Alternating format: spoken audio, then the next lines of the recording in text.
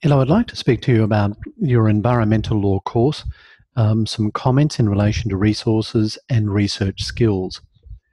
The course is primarily built around the text Environmental Law in Australia by Jerry Bates.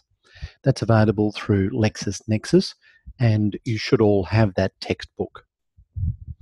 That's the 8th edition that I'm showing you there. The assessment requires you to critically consider legislation, case law, and legal principles. So you will need to develop some good legal research skills if you haven't already done so.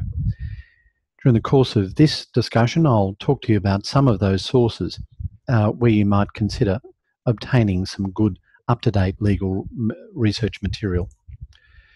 The course itself, as you probably are aware by now, is designed to be interactive.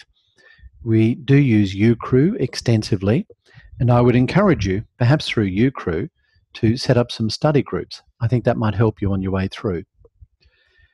I will provide you with some further commentary in relation to the particular legal writing style that I like, but I will emphasise that I do like to have material appropriately referenced. And obviously, you need to be aware of issues in relation to plagiarism and ensure that you don't fall into any traps in that regard. As much as possible, I would like to have this course adopt a practical rather than theoretical flavour to it. The text is very practical in the way it's written. The excellent notes, which are prepared by Dr. Lawson Smith, which you'll find on Moodle, have a more theoretical flavour to them. I would like you to attempt the various study modules which you'll find each week. I don't think you'll find them particularly difficult, but I would like them to form the basis of the discussions, and those particular questions relate to your reading through Jerry Bates. Do try to stay in advance. The course is designed to ensure that you do your reading and do your work before we get to the weekly sessions through Zoom. There may be guest speakers, and you'll see already in Moodle some reference to guest speakers who can provide some valuable commentary in relation to the material involving environmental law. I'd commend you particularly to guest speakers, which include Judge Morzone. He was Dean Morzone QC at the time I prepared the lecture. Judge Morzone is a judge of the District Court of Queensland. And you'd be aware that the Planning and Environment Court is really essentially an adjunct to the District Court. So his is very important viewing. I'd refer you to the commentaries by Roger Curry, who's an environmental activist, and he's made some very interesting comments. Very importantly, have a look at the discussions that I have with Rod Litzter QC, who was actually one of the senior counsel involved in the Predijon case, Predijon against Cairns Regional Council. So that's very interesting reading or viewing. And there's viewing also, amongst others, from Phil Jeston, who's an environmental scientist, and that's worth a look. Phil goes in to discuss environmental impact assessment and statements. So there will be guest speakers from time to time, and please watch out for those. Now, at this stage, you're probably grappling with how to cope with different platforms. We do use different modes of communication. It's one of the advantages of an online system. And because we have this online system, you have the advantage of having direct access to course coordinators and guest lecturers, such as we've identified judges and QCs. And certainly back in the 70s, when I did my study at the University of Queensland, we didn't have any guest speakers, let alone judges or QCs, come and speak with us. So you've got some real advantages. But it does require some juggling. You need to think about how you're going to juggle the reading material through the text, the online resources, the case law, the legislation, Moodle, UCrew, email and forums. There is a risk of overload, of course.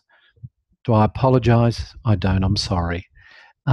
People say, well, shouldn't this be presented in one neat, homogeneous package? Well, the answer is no, because part of your experience in coming into the law is dealing with a multitude of different programs and different sources of material.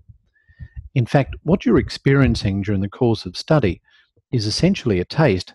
In reality, there's much more in terms of what you need to cope with in terms of volume and different sources. One way that we can keep this tied together is through the weekly Zoom sessions. As you would have seen in previous communications, I'm very keen for you to involve yourself in those Zoom sessions.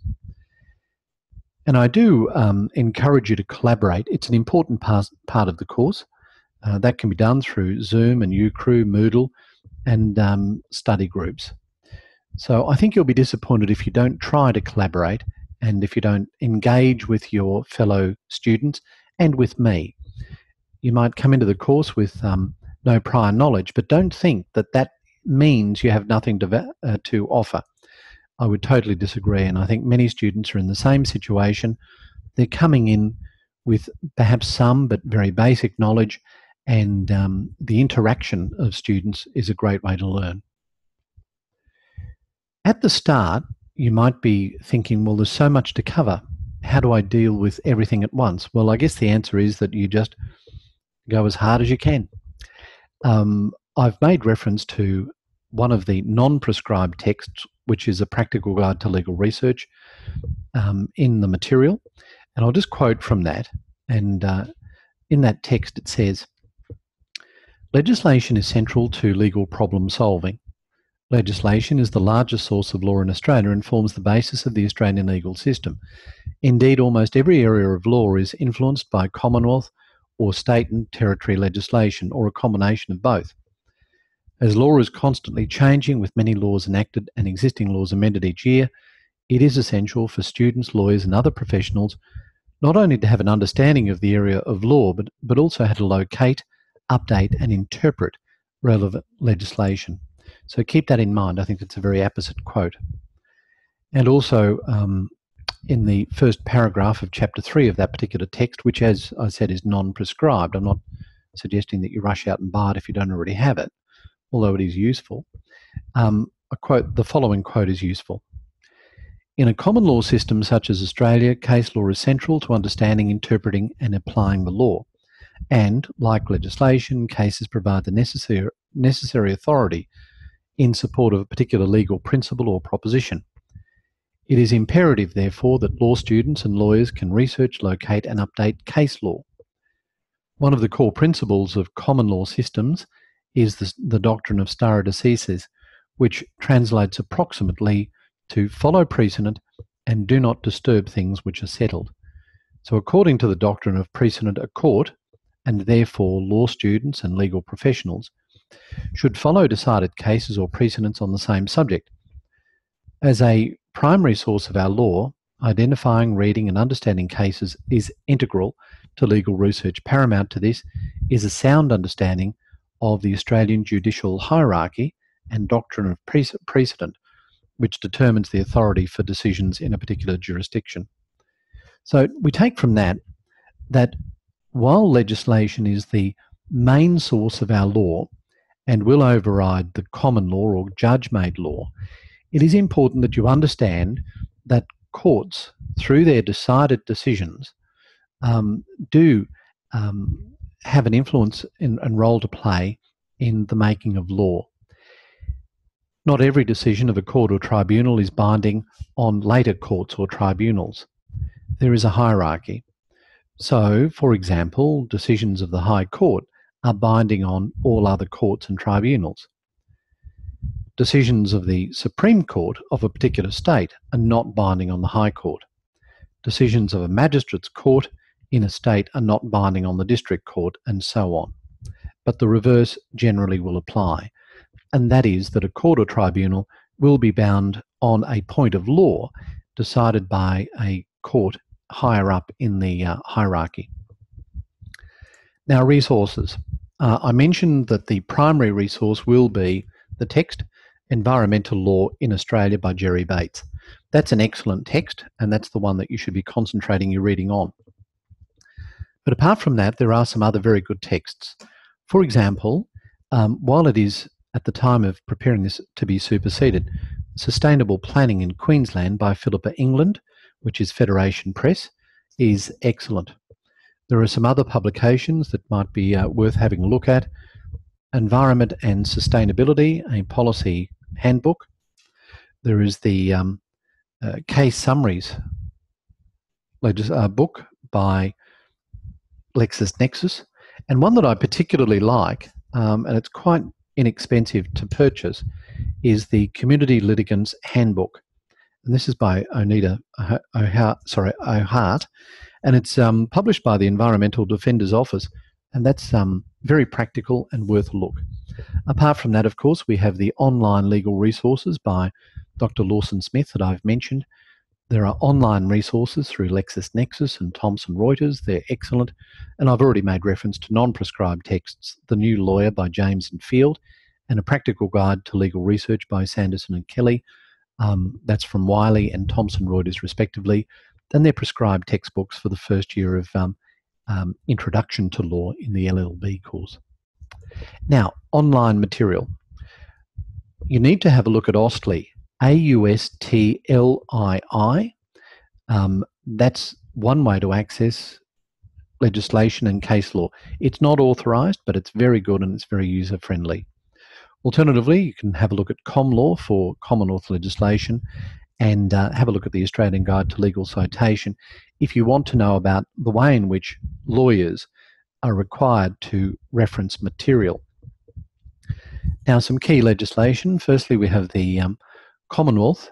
In that jurisdiction, the Environment Protection and Biodiversity Conservation Act of 1999. Typically, that will be referred to through this course as the EPBCA. Also, there's the regulations that go with that act. They're from 2000. There is the Commonwealth of Australia Constitution, especially sections 51, which deals with powers, 52, which deals with Commonwealth places, and section 109, which deals with the supremacy of Commonwealth law where inconsistent with state law. From a prosecutorial perspective, the Commonwealth Criminal Code, which is set out in a schedule to the Commonwealth Code Act of 1995, is relevant. And in terms of review of decisions from an administrative perspective, the Administrative Decisions Judicial Review Act of 1977 is also appropriate and something to look at. So I'd recommend that you at least have a good, a cursory look at that material at this stage, and progressively you'll need to have a more detailed look at the Environment Protection and Biodiversity Conservation Act, EPBCA. From the Queensland perspective, the Sustainable Planning Act, which will be the Planning and Development Act, the Vegetation Management, Nature Conservation, Environmental Protection Act, and the State Development and Public Works Organisation Act. They're all worth a look at. Now, accessing this legislation for Commonwealth, either go through AUSTLI or through ComLaw, www.comlaw.gov.au. ComLaw is authorised. It provides up-to-date legislation. It provides information on recent changes to the law. There's a section where new and amended laws which attract community interest are included. There's information on how to use ComLaw, how to read legislation, commentary in relation to what lawmakers need to know. There's information about Gazette, announcements, and information about bills. So there's a wealth of information on the ComLaw site. In Queensland, we have the Office of the Parliamentary Counsel. This is the authorised commentary. It's www.legislation.qld.gov.au. Once again, it's up to date, and it provides information about repealed legislation and bills as well as current law. Also worth a look is Queensland Courts, www.courts.qld.gov.au. And very importantly for environmental law, there is a search facility available through eCourts where you can keep track of civil trials and you can actually look at party documentation. So I'm going to ask you to look at that and become familiar with it. Now, I've mentioned AUSTLI before, which is unauthorised but still very popular. It does incorporate authorised reports. It has case law legislation, both Commonwealth and state, and it has some really good facilities. Firstly, the law site, that's LAWCITE, search facility, where it's possible to see a particular case and where it's cited in other cases across a range of jurisdictions. And also, and I use this a lot in practice, the NoteUp facility, which is in case law. So from the legislation, you can see a reference to case law, and from case law, you can see a reference to materials relevant to the case. So if, for example, you're looking at something in Queensland case law or Commonwealth case law, at the top of the banner, you'll see an area for Note Up. Click on that and you'll see a list of decided cases relevant to that particular section. So that's a great service. Now, apart from that, I'd like you to have a look at courts' websites. Many courts' websites provide commentary in relation to reported and unreported decisions, so worth having a look at. And there are PDFs which are available on unreported decisions in many instances. Apart from that, I think you should have a look at Barnet Jade, and there's a facility there where you can obtain information on an up-to-date basis, and that's really worthwhile. That's Commonwealth and state, and provides daily updates through subscription, and it's free. All right, now, relevant courts and adjudicative bodies. In Queensland, the most important court for environmental law is the Queensland Planning and Environment Court. It has a number of functions. Firstly, it deals with planning appeals. Secondly, it has the power to make declarations. And thirdly, it has an enforcement function. Now, let's talk about those in a bit more detail. Firstly, the ability to deal with planning appeals. So some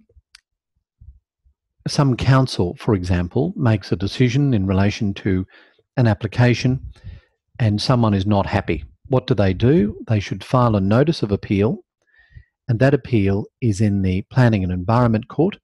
And it's pretty simple. It's XYZ appeals to the Planning and Environment Court at, say, Brisbane, against, and what you do is set out the decision which is appealed against, and then you set out what you seek, the orders or relief that you seek. And then after you've set out what it is that you wish to obtain, you set out the grounds of the appeal, and they're in paragraph numbers, and you set out what it is that you say about the decision which is wrong. That is the decision that's under appeal. So that's the first power, the very important power to deal with planning appeals.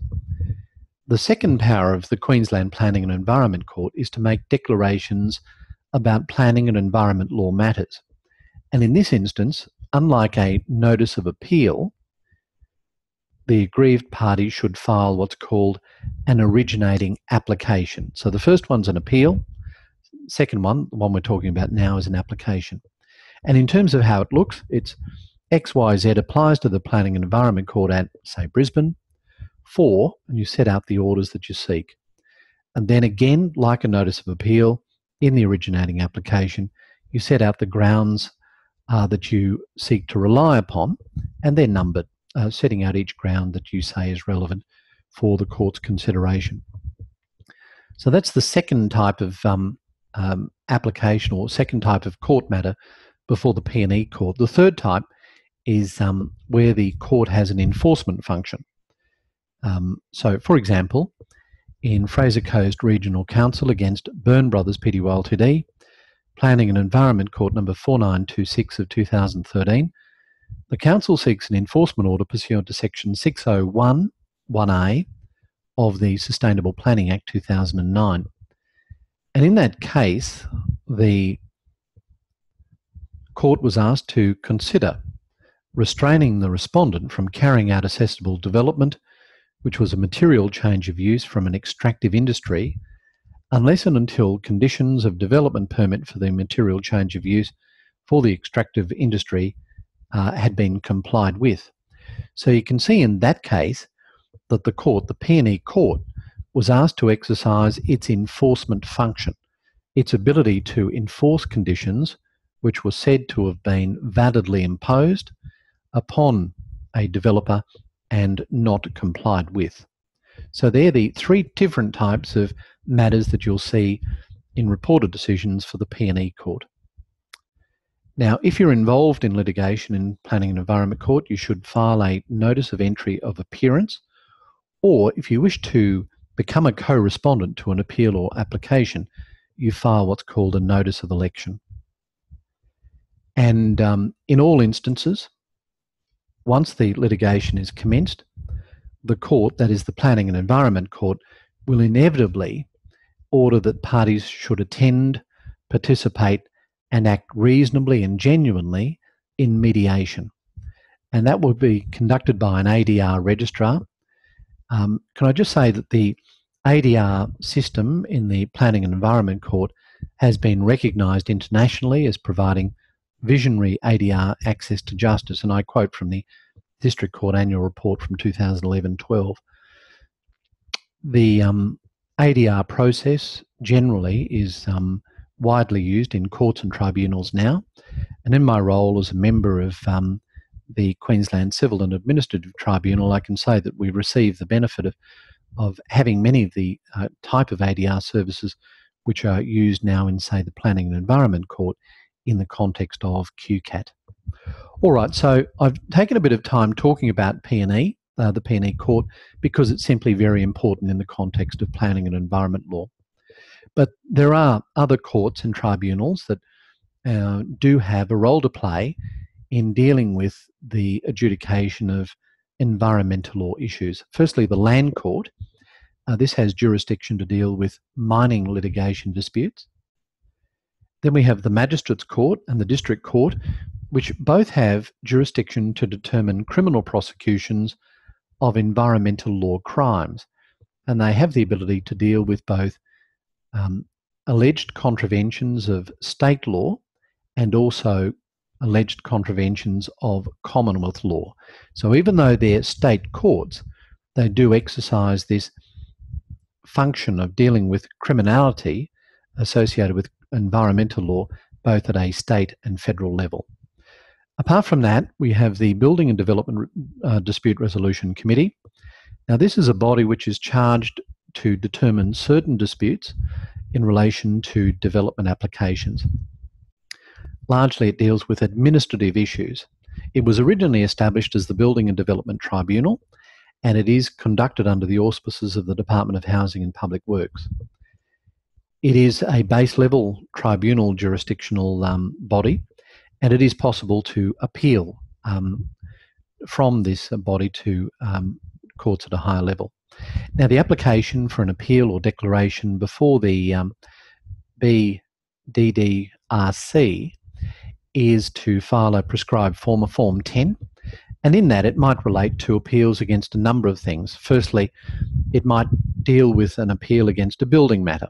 So you've got a building development application, or you've got an enforcement notice under the Building Act or the Sustainable Planning Act.